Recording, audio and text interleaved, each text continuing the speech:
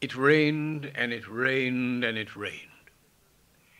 Piglet told himself that never in all his life, and he was goodness knows how old, 3 was it, or 4, never had he seen so much rain. Days and days and days.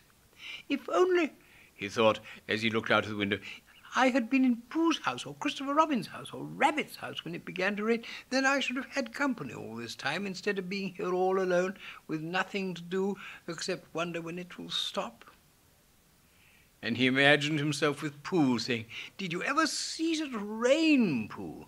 And Pooh saying, isn't it awful, Piglet? And Piglet saying, I wonder how it is over Christopher Robin's way. And Pooh saying, I should think poor old Rabbit's about flooded out by this time. It would have been jolly to talk like this, and really it wasn't much good having anything exciting like floods if you couldn't share them with somebody, for it was rather exciting. The little dry ditches in which Piglet had nosed about so often had become streams. The little streams across which he had splashed were rivers, and the river between whose steep banks they had played so happily had sprawled out of its own bed and was taking up so much room everywhere that Piglet was beginning to wonder whether it would be coming into his bed soon. It's a little anxious, he said to himself, to be a very small animal entirely surrounded by water. Christopher Robin and Pooh could escape by climbing trees, and Kanga could escape by jumping, and Rabbit could escape by burrowing, and Owl could escape by flying, and Eeyore could escape by making a loud noise until rescued. And here am I, surrounded by water, and I can't do anything. It went on raining, and every day the water got a little higher, until now it was nearly up to Piglet's window. And still he hadn't done anything. There's Pooh, he thought to himself. Pooh hasn't much brain, but he never comes to any harm. He does silly things, and they turn out right. There's Owl. Owl hasn't exactly got brain, but he knows things. He would know the right thing to do when surrounded by water. There's Rabbit. He hasn't learnt in books, but he can always think of a clever plan. There's Kanga. She isn't clever, Kanga isn't, but she would be so anxious about rule that she would do a good thing to do without thinking about it. And then there's Eeyore. And Eeyore is so miserable anyhow that he wouldn't mind about this. But I wonder what Christopher Robin would do. And then suddenly he remembered a story which Christopher Robin had told him about a man on a desert island who'd written something in a bottle and thrown it into the sea. And Piglet thought that if he wrote something in a bottle and threw it in the water, perhaps somebody would come and rescue him. He left the window and began to search his house, all of it that wasn't under water, and at last he found a pencil and a small piece of dry paper and a bottle with a cork to it. And he wrote on one side of the paper, "Help, Piglet, me." And on the other side, "It's me, Piglet, help, help." And then he put the paper in the bottle, and he corked the bottle up as tightly as he could, and he leant out of his window as far as he could lean without falling in, and he threw the bottle as far as he could throw. Splash! And in a little while it bobbed up again on the water, and he watched it floating slowly away in the distance until his eyes ached with looking. And sometimes he thought it was the bottle, and sometimes he thought it was just a ripple on the water which he was following. And then suddenly he knew that he would never see it again, and that he'd done all that he could do to save himself. So now somebody else will have to do something, and I hope they will do it soon, because if they don't, I shall have to swim, which I can't. So I hope they do it soon. And then he gave a very long sigh and said, I wish Pooh was here. It's so much more friendly with two. When the rain began, Pooh was asleep. It rained, and it rained, and it rained, and he slept, and he slept, and he slept. He'd had a tiring day. You remember how he discovered the North Pole? Well, he was so proud of this that he asked Christopher Robin if there were any other poles, such as a bear of little brain might discover. "There's a South Pole," said Christopher Robin. "I expect there's an East Pole and a West Pole, though people don't like talking about them." Pooh was very excited when he heard this, and suggested that they should have an expedition to discover the East Pole. But Christopher Robin had thought of something else to do with Kanga. So Pooh went out to discover the East Pole by himself. Whether he discovered it or not, I forget, but he was so tired when he got home that in the very middle of his supper, after he'd been eating for little more than half an hour, he fell fast asleep in his chair and slept and slept and slept. Then suddenly he was dreaming. He was at the East Pole, and it was a very cold pole with the coldest sort of snow and ice all over it. He'd found a beehive to sleep in, but there wasn't room for his legs, so he'd left them outside. And wild woozles, such as inhabit the East Pole, came and nibbled all the fur off his legs to make nests for their young. The more they nibbled, the colder his legs got, until suddenly he woke up with an ow, and there he was, sitting in his chair with his feet in the water, and water all round him. He splashed to his door and looked out. "This is serious," said Pooh. "I must have an escape." So he took his largest pot of honey and escaped with it to a broad branch of his tree, well above the water. And then he climbed down again and escaped with another pot. And when the whole escape was finished, there was Pooh sitting on his branch, dangling his legs, and there beside him were 10 pots of honey. 2 days later, there was Pooh, sitting on his branch, dangling his legs, and there beside him were 4 pots of honey. 3 days later, there was Pooh, sitting on his branch, dangling his legs, and there beside him was 1 pot of honey. 4 days later, there was Pooh, and it was on the morning of the 4th day that Piglet's bottle came floating past him, and with one loud cry of "Honey!" Pooh plunged into the water, seized the bottle, and struggled back to his tree again. "Bother!" said Pooh as he opened it. "All that wet for nothing. What's that bit of paper doing?" He took it out and looked at it. "It's a message," he said to himself. "That's what it is. And that letter is a P, and so is that, and so is that. And P means Pooh, so it's a very important message to me, and I can't read it. I must find Christopher Robin or Owl or Piglet, one of those clever readers who can read things, and they will tell me what this message means. Only I can't swim. Bother!" Then he had an idea. And I think that for a bear of very little brain, it was a good idea. He said to himself, "If a bottle can float, then a jar can float. And if a jar floats, I can sit on the top of it if it's a very big jar." So he took his biggest jar and corked it up. "All boats have to have a name," he said. "So I shall call mine the Floating Bear." And with these words he dropped his boat into the water and jumped in after it.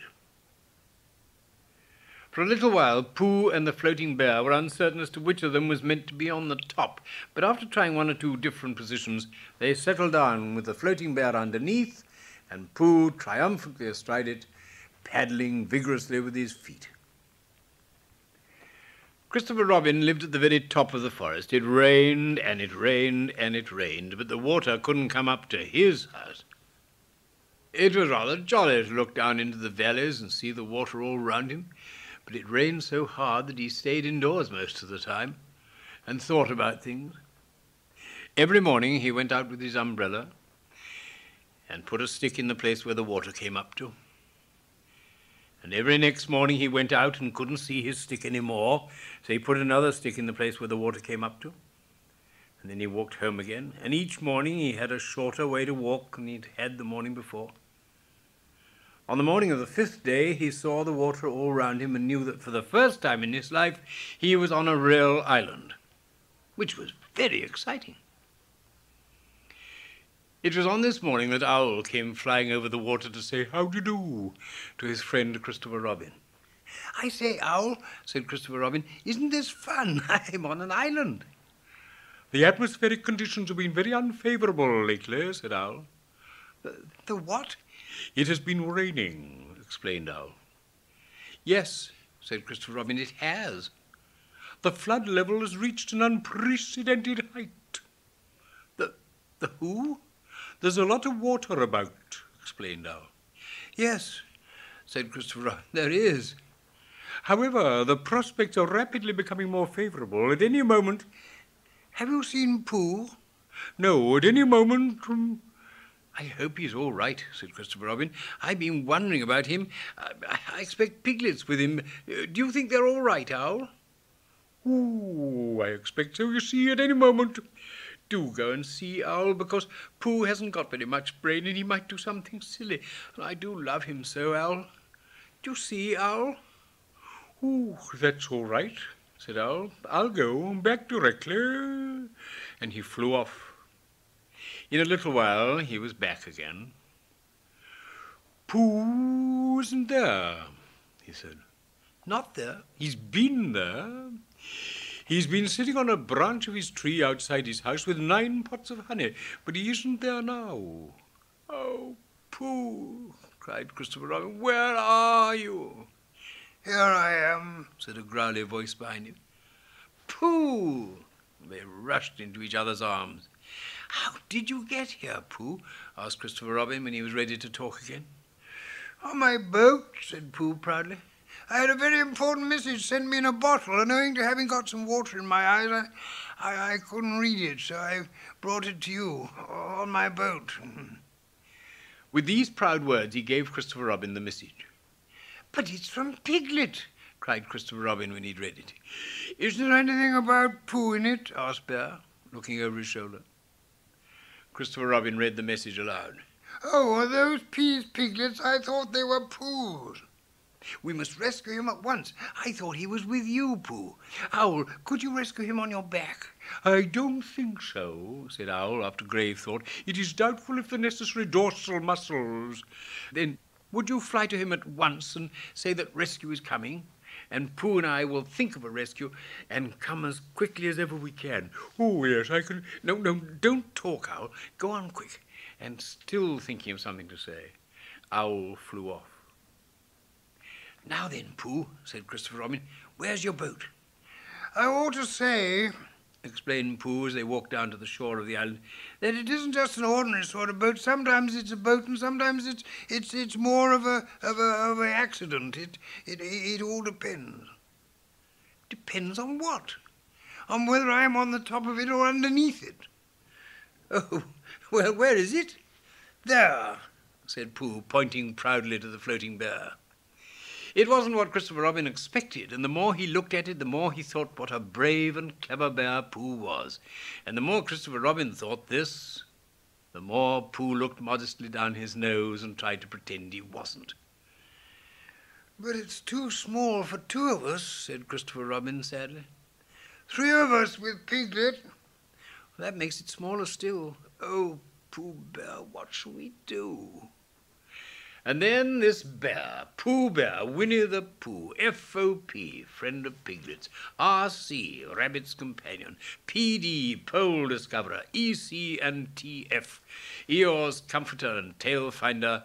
In fact, Pooh himself said something so clever that Christopher Robin could only look at him with mouth open and eyes staring, wondering if this was really the bear of very little brain whom he'd known and loved so long. "We might go in your umbrella," said Pooh. "We might go in your umbrella," said Pooh. "Huh?" "We might go in your umbrella," said Pooh. What? For suddenly Christopher Robin saw that they might. He opened his umbrella and put it point downwards in the water. It floated, but wobbled. Pooh got in. He was just beginning to say that it was all right now when he found that it wasn't, so after a short drink, which he didn't really want. He waded back, Christopher Robin, and then they both got in together and it wobbled no longer. "I shall call this boat the Brain of Pooh," said Christopher Robin, and the Brain of Pooh set sail forthwith in a southwesterly direction, revolving gracefully. You can imagine Piglet's joy when at last the ship came in sight of him. In after years he liked to think that he'd been in very great danger during the terrible flood, but the only danger he'd really been in was the last half hour of his imprisonment, when Owl, who'd just flown up, sat on a branch of his tree to comfort him and told him a very long story about an aunt who had once laid a seagull's egg by mistake. And the story went on and on, rather like this sentence, until Piglet, who was listening out of his window without much hope, went to sleep quietly and naturally, slipping slowly out of the window towards the water until he was only hanging on by his toes, at which moment, luckily, a sudden loud squawk from Owl, which was really part of the story, being what his aunt said, woke the Piglet up and just gave him time to jerk himself back into safety and say, "How interesting, and did she?" When, well, you can imagine his joy when at last he saw the good ship Brain of Pooh, Captain C. Robin, First Mate P. Bear, coming over the sea to rescue him. And as that is really the end of the story, and I am very tired after that last sentence, I think I shall stop there.